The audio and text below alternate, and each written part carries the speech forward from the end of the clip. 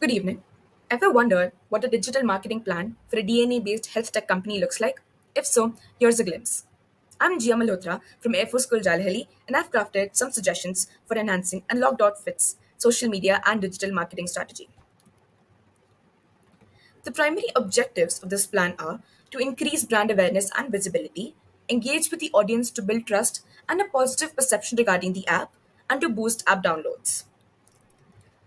Here's an outline of the campaign framework featuring a few key ideas. The first one is user generated content campaigns.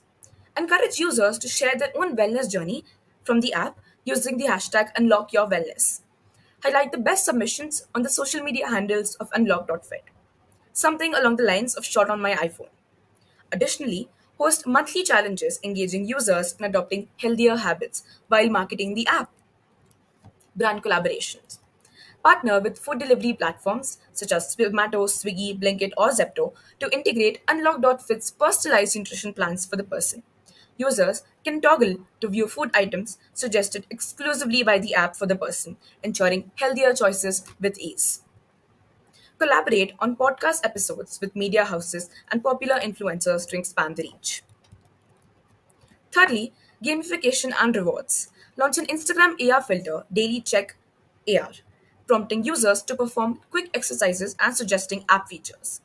Engage users with lifestyle questions while scrolling the app or reels, offering personalized tips and encouraging app downloads for deeper insights after the quiz into genetic wellness and nutrition.